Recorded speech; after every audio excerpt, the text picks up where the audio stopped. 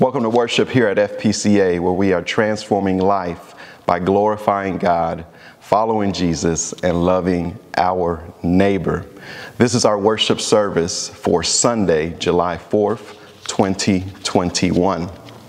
I'm Adrian Rodriguez, and I want to give a special thank you to the Reverend Jim Withrow for bringing today's message. And thanks for all of you who are watching on YouTube and Facebook. Please be sure to like and subscribe and even leave a comment down below. If you are not on our email list, please send a message to kim@firstprestexas.org so you are up to date with all that is happening here at FPCA. We will celebrate communion today, so go ahead and have some bread and juice or whatever works best for your household for later in the service. And we will have an offering time in the service. You can also bring or send your gifts by sending checks in the mail, setting up automated drafts through your bank, or directly on our website, firstprestexas.org, or through our church app, which you can install on your phone or your device. Lastly, the church office will be closed on Monday, July 5th.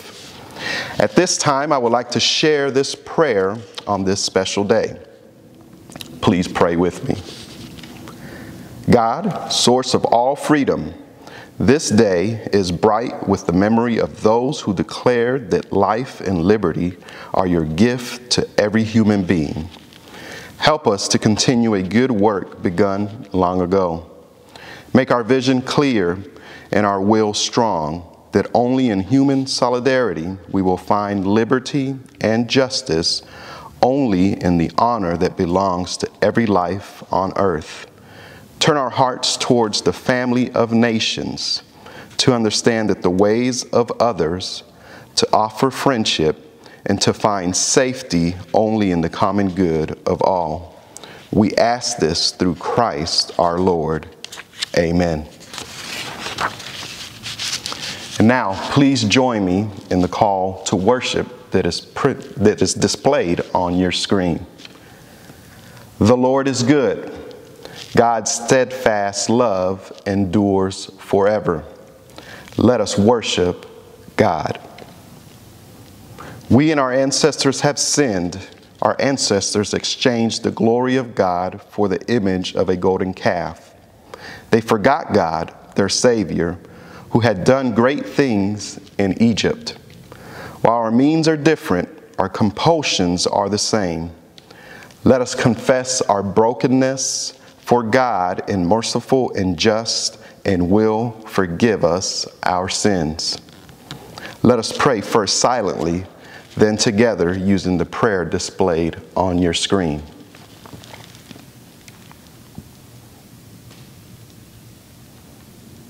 Now, Lord, hear us as we pray together. Holy God, you are the Lord our God, who brought us out of the land of Egypt, out of the house of slavery, and yet our trust in you is fragile, easily crushed by our bent towards indifference, the dismissal of your faithfulness as a result of our forgetfulness. Our trust is fragile, easily broken by the slightest pause, an answer to prayer not instantly given, a request for peace not immediately felt. Our trust is fragile, easily displaced by gods of our own making, the God of self-sufficiency, chased at any cost, the God of illusion, pursued in any form. Lord, have mercy on us through Christ our Lord. Amen. Beloved, hear the good news.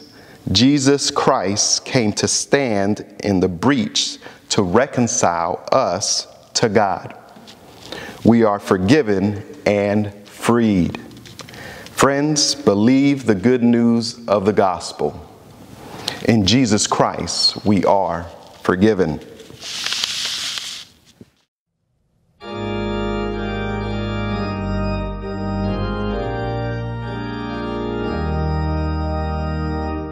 Glory be to the Father, and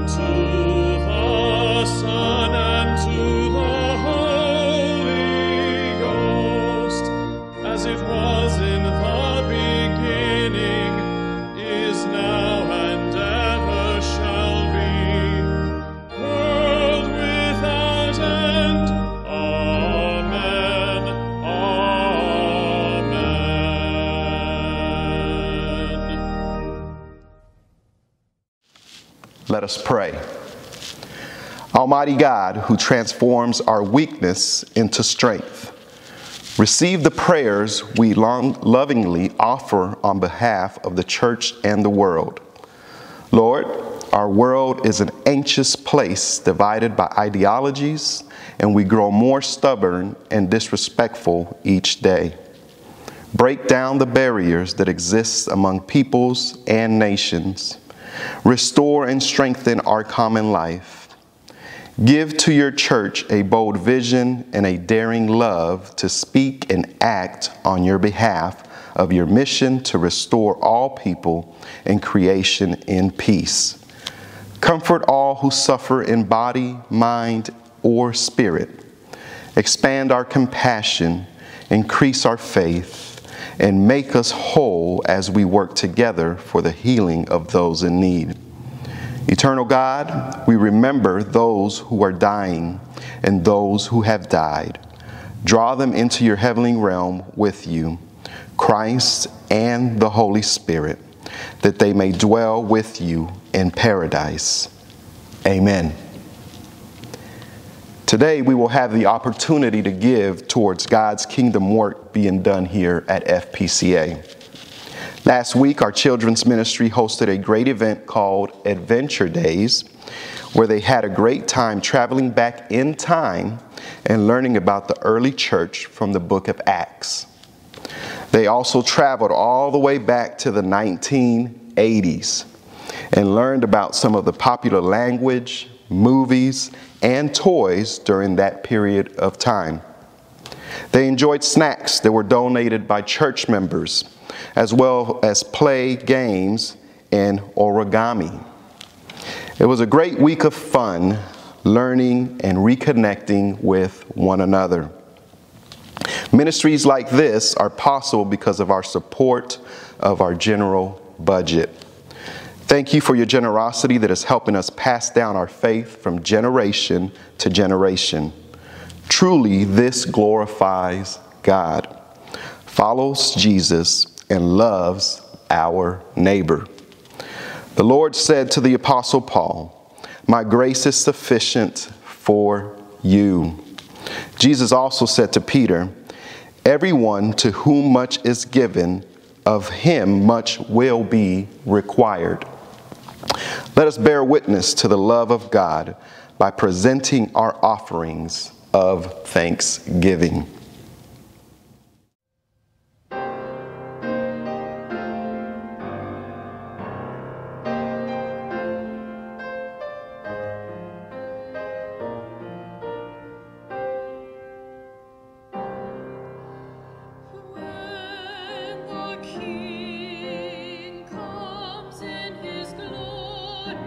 Sits upon his throne.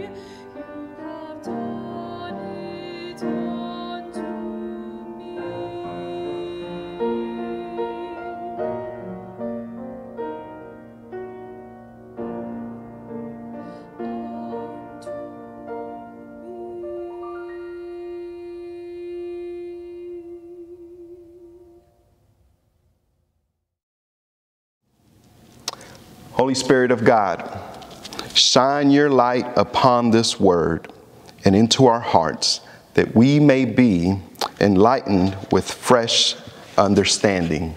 Amen.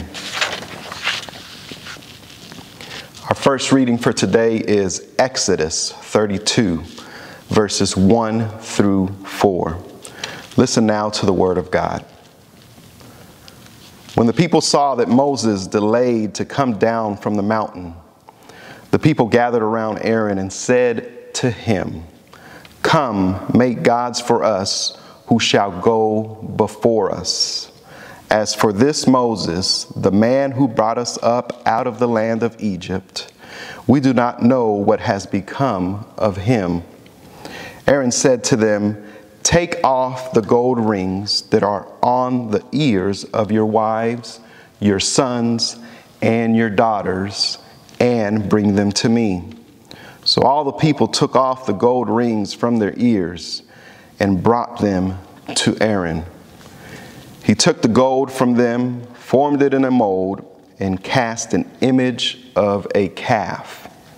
And they said, "These are your gods, O Israel, who brought you up out of the land of Egypt." Friends, this is the word of the Lord. Thanks be to God.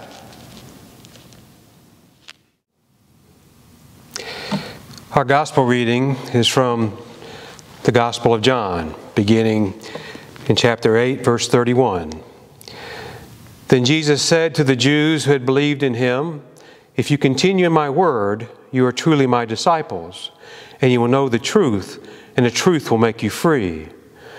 They answered Jesus, "We are the descendants of Abraham and have never been slaves to anyone.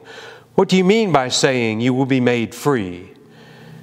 Jesus answered them, "Very truly I tell you, everyone who commits sin is a slave to sin. The slave does not have a permanent place in the household. The Son has a place there forever. So if the Son makes you free, you will be free indeed." This is the good news of our Lord. Thanks be to God. This summer, Pastor Chris is leading you in a sermon series from the book of Nehemiah. In the book of Nehemiah, we're given a window into the lives of God's people after returning to Jerusalem from exile, but returning with a conditional freedom granted to them by the leading power in the region, and really in the world at that time, Persia. We hear in Nehemiah significant hardships and challenges they faced. Some of these were of their own making, and others from the pressures from the royal court of Persia, and then others by rival provinces competing for dominance and favor from the same Persian court, and seeing the nascent revival of the Jewish province as a threat. These troublemaking rival provinces would repeatedly send false reports to the Persian court, warning of the Jews plotting a revolt with this rebuilding of the city walls of Jerusalem. Well, that revolt did not occur under Persian rule, but actually would happen later under Greek rule after the death of Alexander the Great. But today we celebrate the 245th anniversary of what? Well, our revolution. But what happened on this day was simply the final approval of the final draft of the document we know as the Declaration of Independence. The actual declaration occurred a couple of days earlier, and then it would be over a month before it would be actually signed. But regardless, this is the day we celebrate as the birth of our country through revolution. Much has been accomplished during this great experiment we call the United States of America, but I think we should admit, for as much that has been accomplished, there's still much wanting to be accomplished when we take a realistic look at the ideals set forth in the founding documents of our country. But you can relax. I'm not going to preach about all the things wrong with our country. Frankly, I am convinced that America still holds the greatest possibilities for human flourishing that exists in the world today and really has ever existed. No, this morning I want to talk about us, the people of America, and by extension all of the human family, because I am convinced that is wrong with the typical American, whatever that is what is wrong with the world, the people of the world in general. And what I believe is wrong with Americans of all walks of life is a lack of happiness.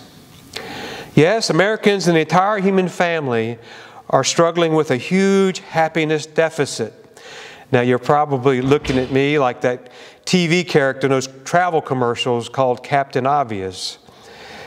Well, while it may sound like what I'm saying is obvious, I really don't think we understand how much that is wrong in each of our personal lives and what is wrong with the world in general is being driven by this basic lack of happiness.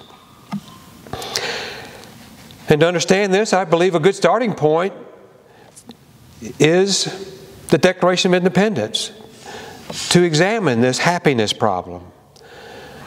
We don't get very far into the document before we encounter these familiar words. We hold these truths to be self-evident, that all men are created equal, and they are endowed by their Creator with certain unalienable rights, that among these are life, liberty, and the pursuit of happiness. There's that word, happiness. Now, if we carefully parse these words from our Declaration of Independence, I believe we stumble into a lot of what we are still struggling with today in modern American society. First, we as a people are struggling with equality. We're hearing about this virtually every day. Mostly we are struggling with inequality and what causes inequality. It's not much of a stretch to say that inequality leads to unhappiness.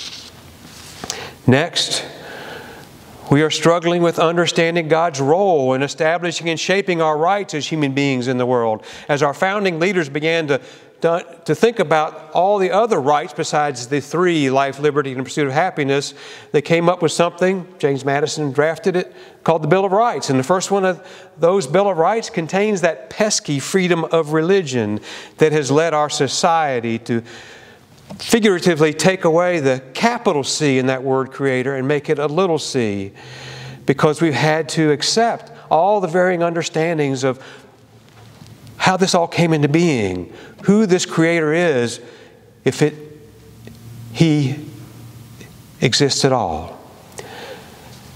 This has made a lot of Christians what? Made them unhappy. Not just unhappy, but angry.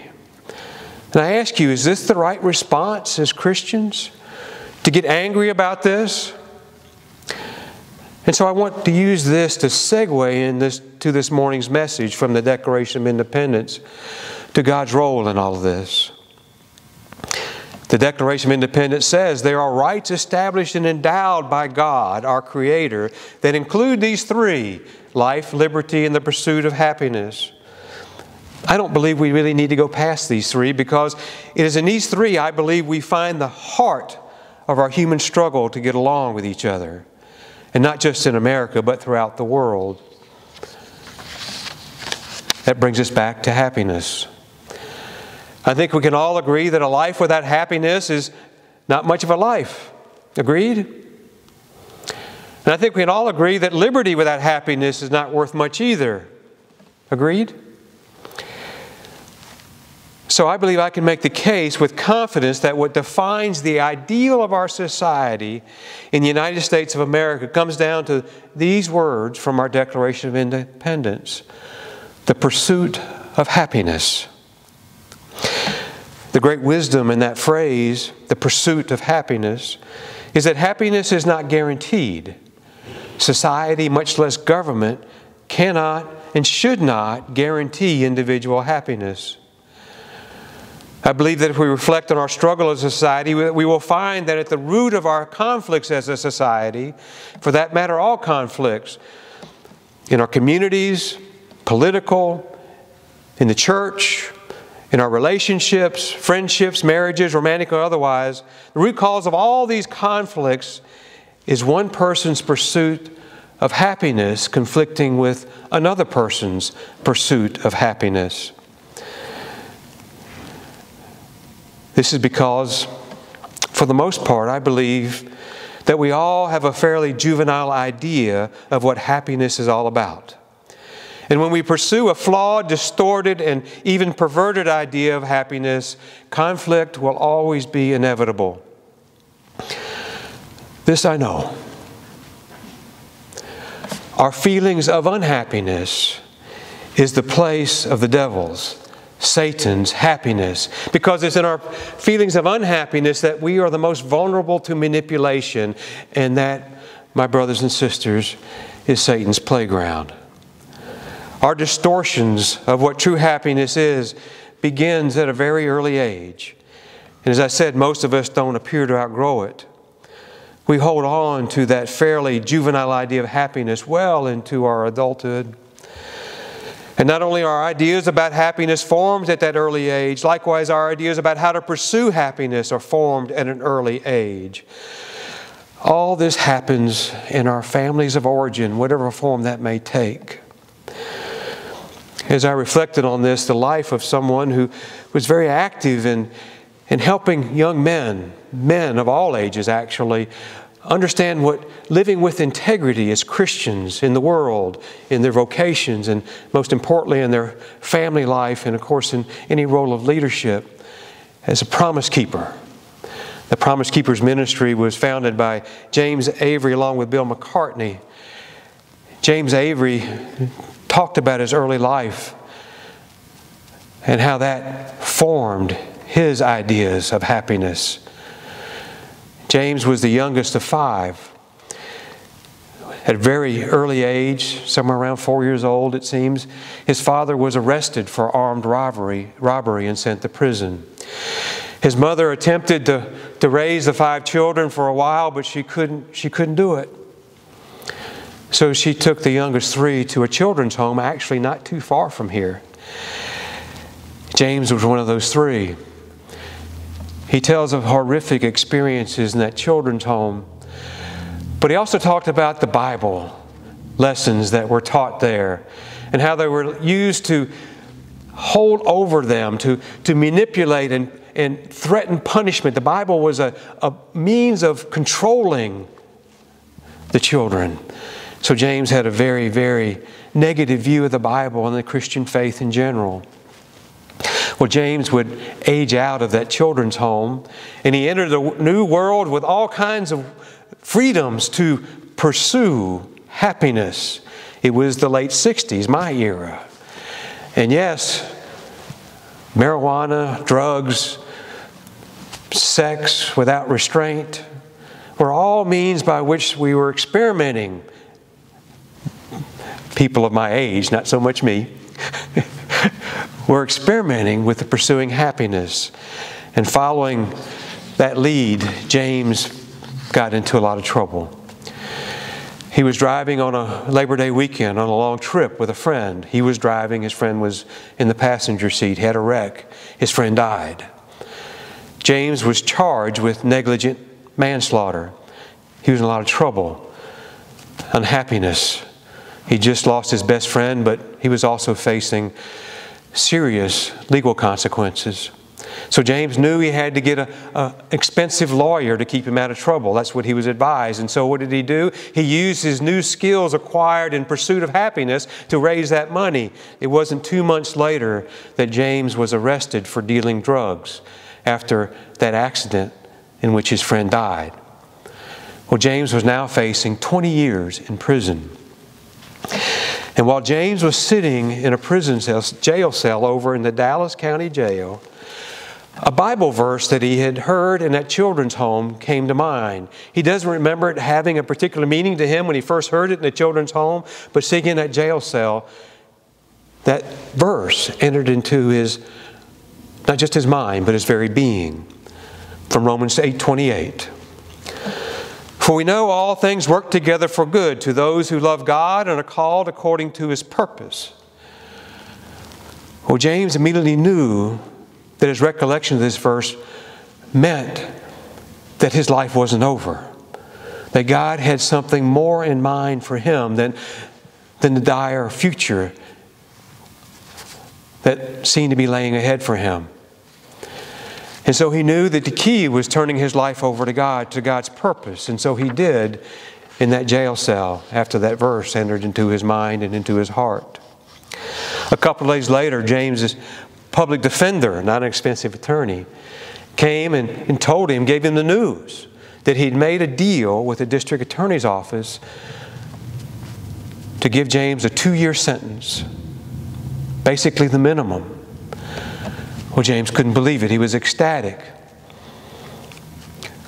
James entered the penitentiary system in Texas, but he did so and immediately acquired access to the Bible and Bible resources, because he said the Holy Spirit opened the Bible up to him. He could understand it clearly. Jesus became very real to him. And with just 1 year of serving that 2-year sentence, the state of Texas approved him for a pre-release program without him even knowing it could happen. And James was released. He actually came back up here to Grand Prairie, not too far from here, and began socializing with Christian groups. They were eager to hear his story and his passionate witness about how God had transformed his life during this ordeal. He continued his Bible and Christian studies and actually became a minister. He would be called to a church up in Boulder, Colorado, and in turn called to be the chaplain of the University of Colorado football team, where he met Bill McCartney, and they launched Promise Keepers Ministry. But along the way on this journey, James reunited with his father. His father served a much, much longer prison sentence, but when they got together, James had not seen him since he was a little child. They talked about their prison experiences. James asked his father what unit he served his time in, and he told him. And James's father in turn asked James, what unit did you serve your time in? And when James told his father which unit he served in, he said his father's face just turned ashen and his jaw dropped. He said, "Dear God, James, I helped build that prison as a welder while I was serving time." Well, that statement,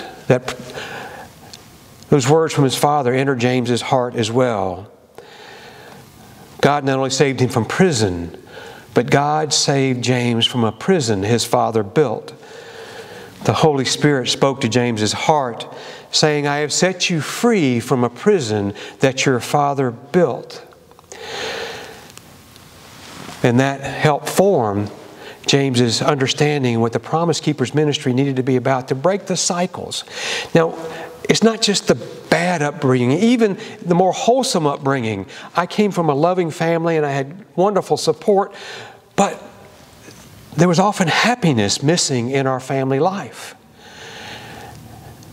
And I know I learned my ideas about what a happy life looked like and how to pursue that happiness. And so I gave it all to my first career. Our pursuit of happiness is a prison when our idea of happiness and what we have to do to pursue happiness comes from only our life experiences, including our families of origin, no matter what form they may take.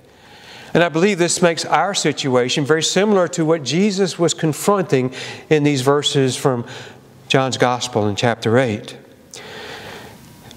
The Jewish religious leaders experienced what they believed was freedom. The Roman Empire was very liberal when it came to religious practice. They encouraged their provinces to practice their religion. The more religions, the better as far as they were concerned. The more gods, the better as far as they were concerned. And these religious leaders were responding to Jesus out of that place, even though they had become to accept some of the things Jesus was teaching, and maybe even beginning to think He was very, very special in some form. But Jesus knew they didn't really understand, much less believe who He truly was. And so He challenged this idea of freedom. Basically, He's telling them, you don't have any idea what real freedom is. And who can grant you that freedom? They were finding their happiness in exercising their authority under whatever freedom the Roman authorities allowed them to do, exercising their freedom to control people's lives using the law of the Old Testament. Very similar to what James experienced in that children's home. Happiness for the scribes and Pharisees was seeing others live in strict compliance with Jewish law and regulations as they interpreted them and enforced them under whatever idea of freedom they felt they had under Roman rule. While we may have something we call liberty as Americans, few of us have true personal liberty. Most of us don't know what liberty is any more than we know what happiness is. Because most of us are enslaved by our own pursuit of happiness. Our lives are filled with behaviors designed to avoid unhappiness, as well as behaviors designed to pursue a flawed and distorted idea of happiness. Most of us are so busy trying to get to a place where we can have a happy life, we've got no time or room in our lives for happiness now. Most of our ideas of happiness are distorted by what I call the curse of comparison, the curse of comparing our lives with others around us. You don't have to go very far to find unhappiness. Just spend about 30 seconds in social media.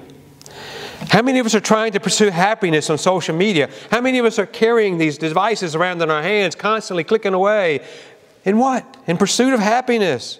Talk about a distorted, perverted idea of happiness. We get addicted, enslaved to what social media serves us up as a means to pursue happiness. Social media accomplishes two things for us. First, it gives us this artificial, ever-changing idea about the keys to happiness and what true happiness is, as defined by an ever-changing idea of it by society. And then gives us infinite ways to pursue and find this artificial and distorted idea of happiness. And two, social media gives us justification and reasons for our unhappiness. Not just for our unhappiness, but it's justification for our anger at not being happy. If we close our eyes and conjure up an image of what happiness looks like, I believe we'll find all kinds of varying images around us, but it may bring a smile to our face. But I promise you, unless that image of happiness is the face of Jesus Christ, happiness will not just be elusive. True happiness will be unattainable. So how is the image of Jesus Christ attainable when we think about happiness? Well, Jesus Himself gave His life for this to happen in you and me. He gave us the ability to find true happiness by sacrificing His life. Jesus just doesn't give us the freedom to pursue happiness. Jesus gives us life, liberty, and happiness. As we move forward into John's Gospel, into chapter 15, this is the night before Jesus' arrest, his torture and execution, what we call the Last Supper. Jesus is teaching these words. And this is what he says. Jesus said, I have said these things to you so that my joy may be in you and that your joy may be made complete. How many of us have any idea that such a thing is even possible in this life? The freedom to experience complete joy is what the Apostle Paul was talking about in his letter to the church in Galatia when he said, for freedom, Christ has set us free. And again, in Jesus' own words, from our gospel reading this morning, so if the Son makes you free, you will be free indeed.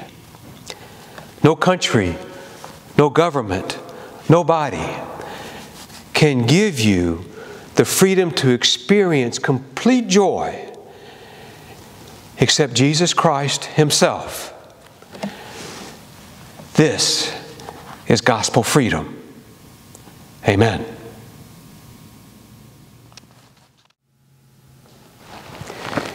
Jesus said, I am the bread of life.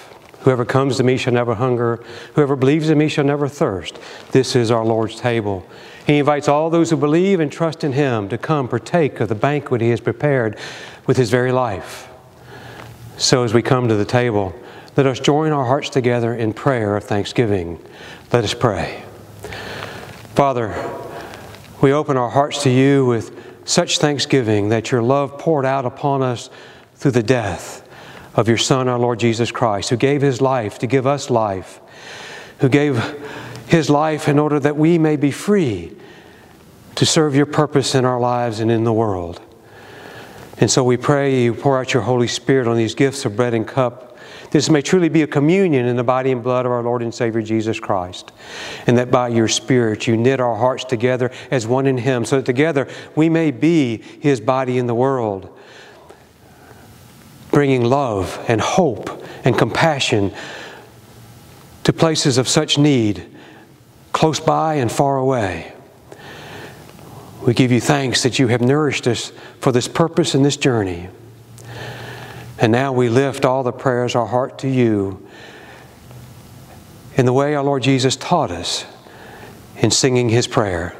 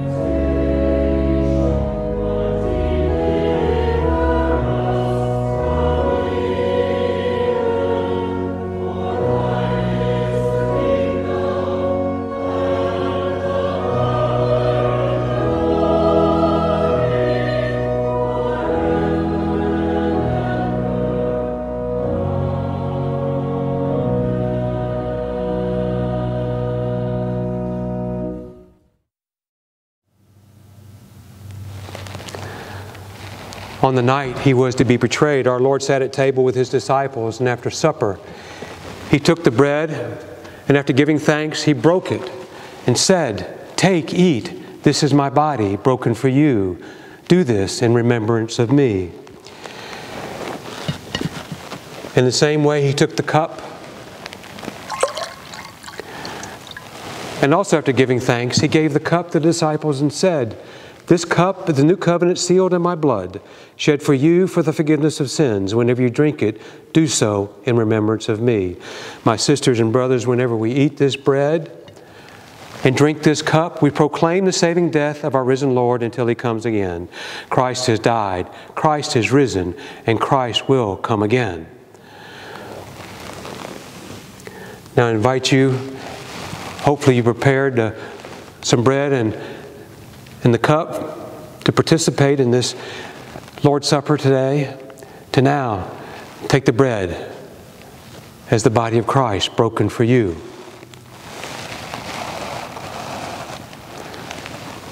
And the cup of the new covenant, the blood of Christ shed for you.